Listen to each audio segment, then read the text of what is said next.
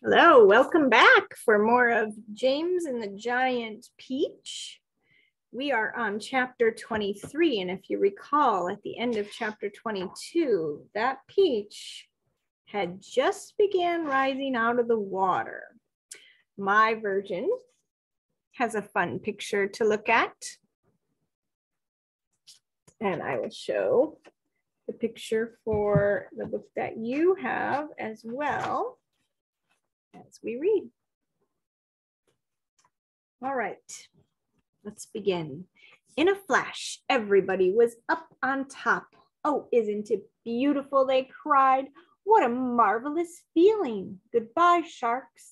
Oh boy, this is the way to travel.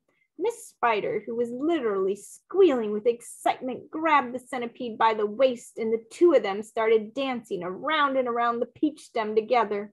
The earthworm stood up on his tail and did a sort of wriggle of joy all by himself. The old green grasshopper kept hopping higher and higher in the air. The ladybug rushed over and shook James warmly by the hand. The glowworm, who at the best of times was a very shy and silent creature, sat glowing with pleasure near the tunnel entrance.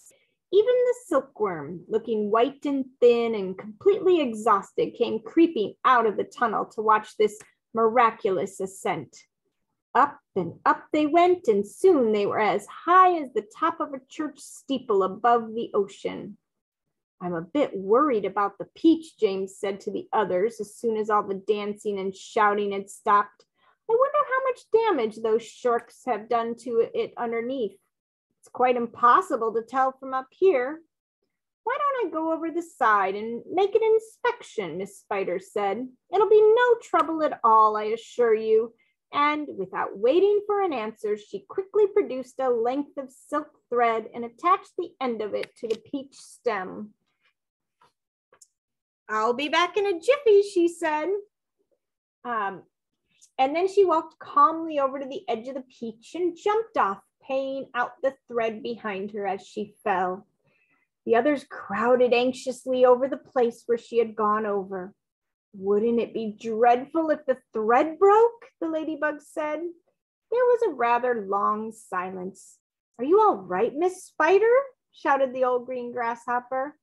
Yes, thank you, her voice answered from below. I'm coming up now. And up she came, climbing foot over foot up the silk thread, and at the same time tucking the thread cleverly into her body as she climbed past it. Is it awful? They asked her. Is it all eaten away? Are there great holes in it everywhere? Miss Spider clambered back onto the deck with a pleased but also rather puzzled look on her face. You won't believe this, she said, but actually there's hardly any damage down there at all. The peach is almost untouched. There are just a few tiny pieces out of it here and there, but nothing more. You must be mistaken, James told her. Of course she's mistaken, the centipede said. I promise you I'm not, Miss Spider answered, but there were hundreds of sharks around us. They churned the water into a froth. We saw their great mouths opening and shutting.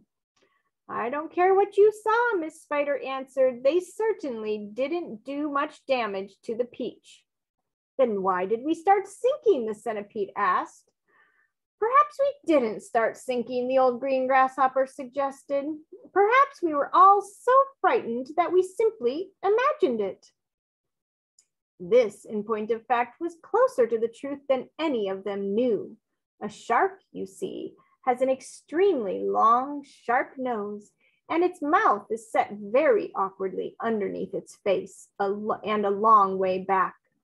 This makes it more or less impossible for it to get its teeth into a vast, smooth, curving surface, such as the side of a peach.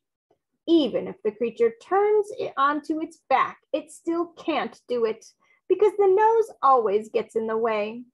If you have ever seen a small dog trying to get its teeth into an enormous ball, then you will be able to imagine roughly how it was with the sharks and the peach. It must have been some kind of magic, the ladybug said. The holes must have healed up by themselves. Oh, look, there's a ship below us, shouted James. Everybody rushed to the side and peered over. None of them had ever seen a ship before.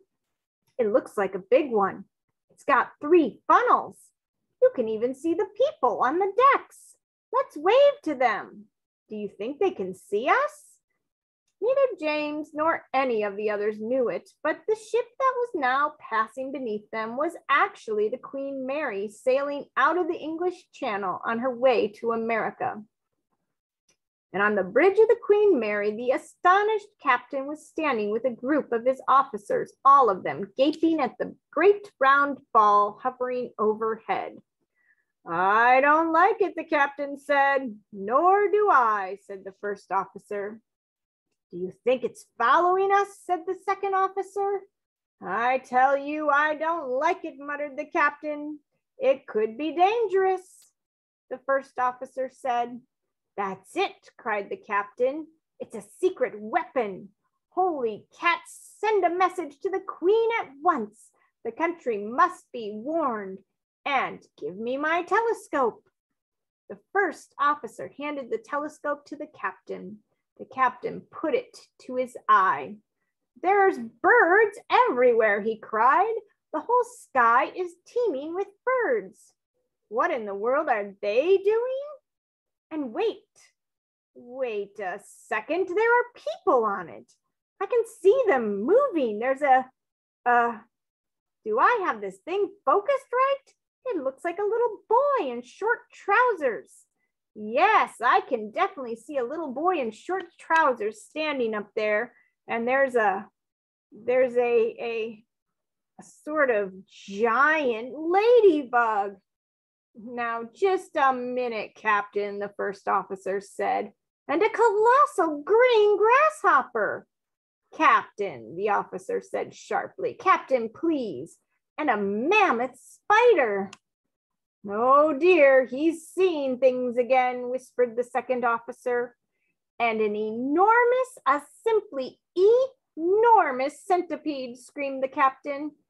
Call the ship's doctor, the first officer said. Our captain is not well.